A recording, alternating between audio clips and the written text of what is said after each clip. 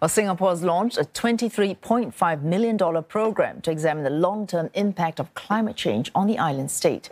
The program will fund studies to evaluate climate risks and implications.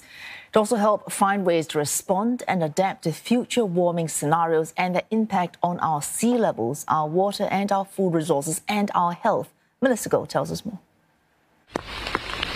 Severe flooding in countries like China and Australia.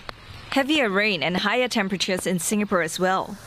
To respond and adapt to these increasing threats, the country is harnessing the power of science.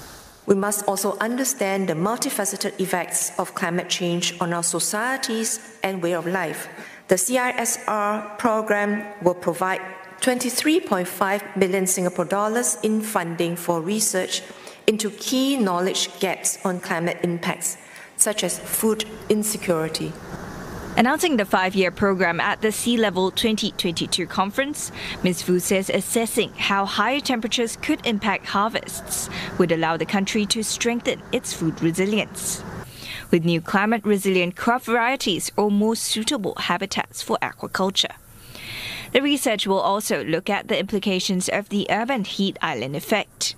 Singapore, as a low-lying country with one of the highest population densities in the world, is especially vulnerable to the impacts of climate change. The program will look to tap on complex climate data to understand how changes could impact the human body. For example, how to manage heat as temperatures rise in this dense urban cityscape.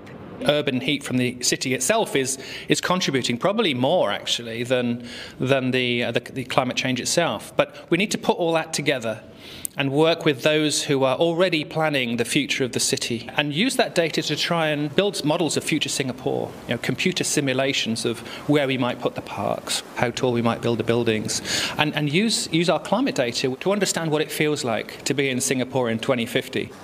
About 15 to 20 projects are expected, focusing on food security, human health, sea level rise, water resource, and on translating science to policy.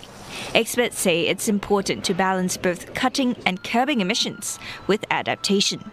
The World Meteorological Organization says it's a 50-50 chance that temperatures could temporarily breach 1.5 degrees in the next 5 years.